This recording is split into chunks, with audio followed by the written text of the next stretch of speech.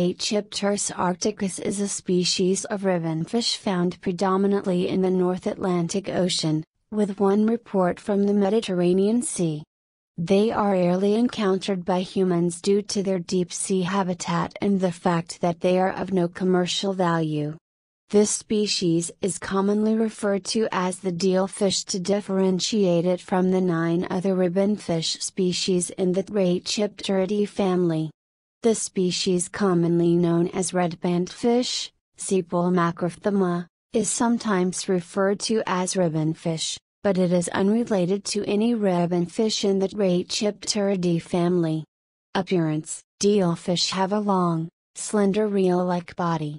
They are bright silver in color, often with faint black spots along the flanks, and the pink dorsal fin runs the full length of the body. The tail is very small and the underside is free of pectoral or pelvic fins. The maximum size of this species is thought to be 8 to 9 feet in length, although they are typically around half of this size. Distribution and habitat: dealfish are mostly found in the North Atlantic Ocean from Norway and Iceland to Madeira Islands. They are also present in the North Sea and in the Mediterranean Sea, one record. They are also found off along the coast of the United States of America, which is also possibly a separate species.